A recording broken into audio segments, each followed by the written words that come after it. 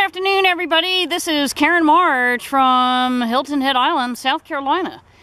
And I'll be starting the Bluebird project in 2 weeks from now. I'll clean out 12 of the Bluebird boxes. It's a 6-month project. And I thought we might get lucky and film some flying squirrels today.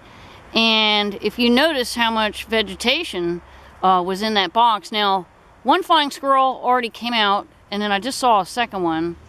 And I don't know if we're going to be fortunate enough to actually see one. Golly. This is on E10. Now look how extravagant. I'll zoom in a little bit. Look at this. I mean, this is the most I've ever seen inside one Bluebird box. There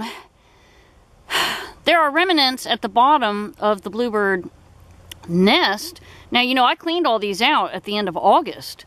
But if you look, there's pine needles, and then the flying squirrels added the, you know, the extra soft material.